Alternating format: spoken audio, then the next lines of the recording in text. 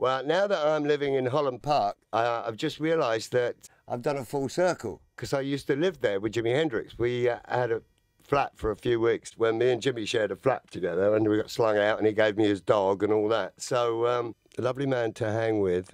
On the few times that we did a couple of evenings together, he'd just sit on the bed, very stoned way. He'd swap guitar from left to right hand and he could play it equally well both ways, and that was kind of annoying to see, but it was mind-blowing as well at the same time.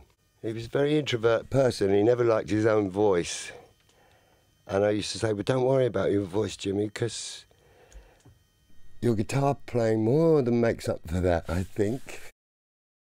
And the last time I saw him, he had his arm round a girl leaving Ronnie Scott's.